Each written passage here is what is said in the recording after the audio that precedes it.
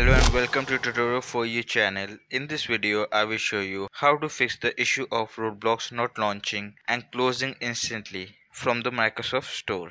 I will share 4 methods that I hope will solve your problem. So let's get started. Method 1. Checking Roblox server status. Open your web browser and go to the official Roblox status page. I will provide the link in the description. If there are any ongoing issue or report, you will see them listed here, along with updates on their progress.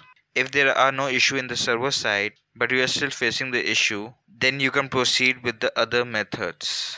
Method 2. You can try repairing or resetting the Roblox app. To do this, search for Roblox app in your search bar. In the right panel, you will see option for app settings. Click to open it. Scroll down and find the option to repair. Start by trying to repair it, as it will not affect your data. If that does not solve your problem, try resetting it. However, be aware that resetting will affect your data.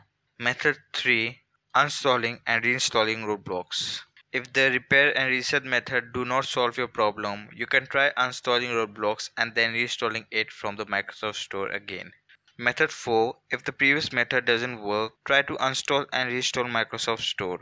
Simple. Open your Windows PowerShell. Make sure to run it as administrator.